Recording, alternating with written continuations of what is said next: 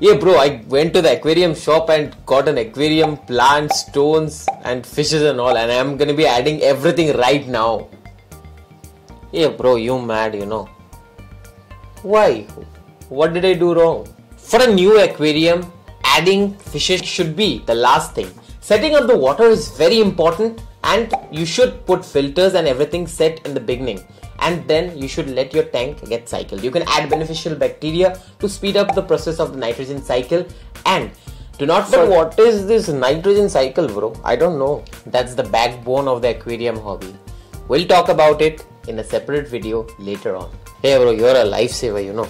Thank you so much. That was the clip for today. See you in our next clip.